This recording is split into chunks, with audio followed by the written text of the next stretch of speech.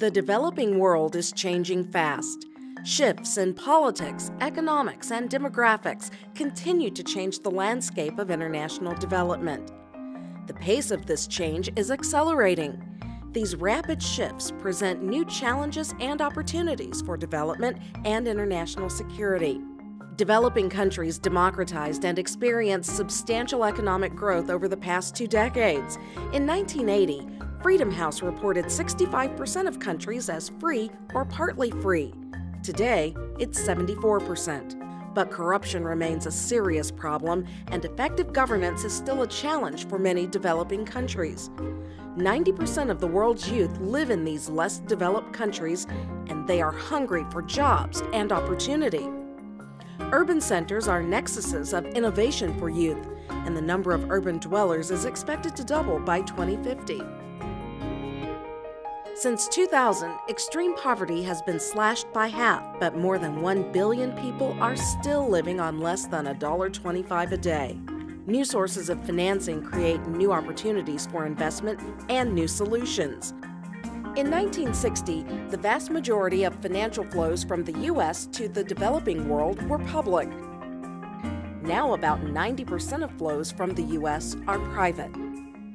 Across sub-Saharan Africa, total domestic sources of revenue grew from about $100 billion in 2000 to nearly $530 billion in 2012, dwarfing official development assistance, or ODA, which grew from $20 billion to $54 billion in the same period.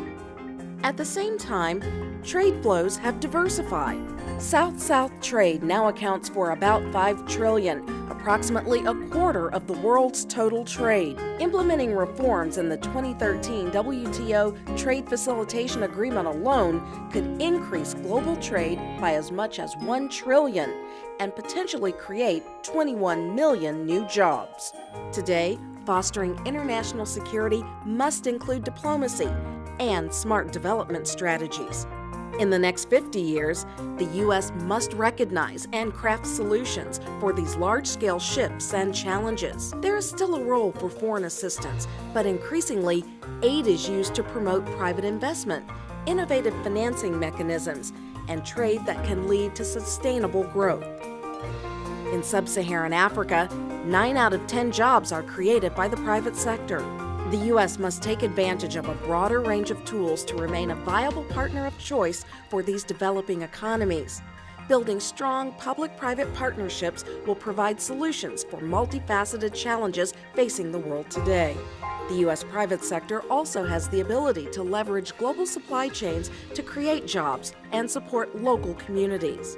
At the same time, the United States government must continue to support effective and resilient systems for health, education, and food security.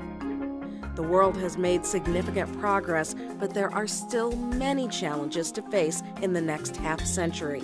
And only by recognizing the importance of development and developing nations will U.S. foreign policy continue to serve as a force for international peace, prosperity, and security.